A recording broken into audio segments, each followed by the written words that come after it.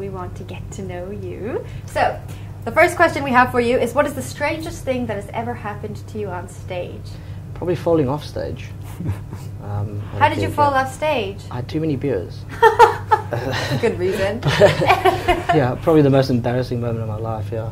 We've all had them though. I mean, I remember you, Craig, when we sometimes used to do this thing on the bigger stages where we would kind of meet each other and play guitar facing each other. Yeah. And he ran and he had a short cable. Oh, and no! He ran and suddenly you couldn't hear his guitar anymore. His guitar had unplugged. So his face. Have you ever seen Jurassic Park when the goat is left with the T-Rex? He just turned around to me like...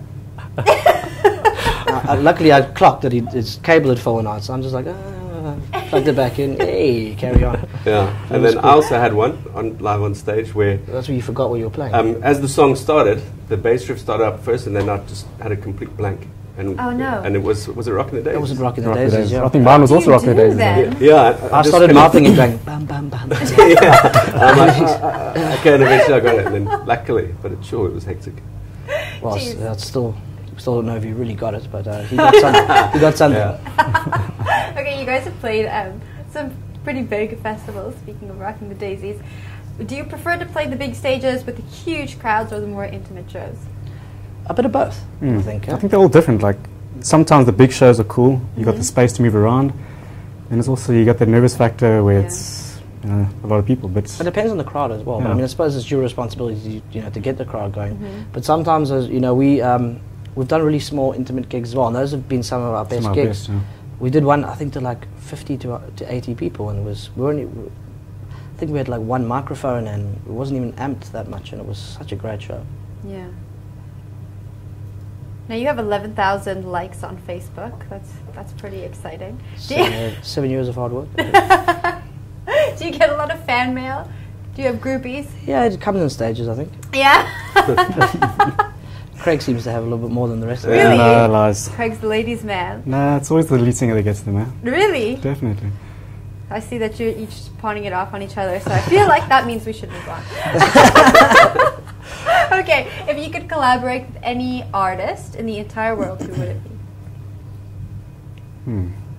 Me personally, probably the Arctic Monkeys. It's a good choice. Yeah. For me, I'd say probably Tom York from Radiohead. Yeah. I'd have to go with Pixies or someone like that. Okay, good. All very good choices. Yeah.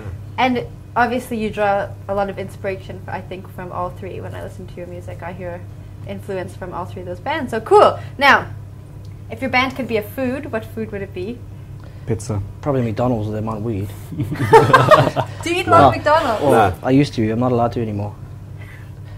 The band have said no. Is it the band? They put their hand down on the McDonald's? No, I think that's his wife that's in control of that one.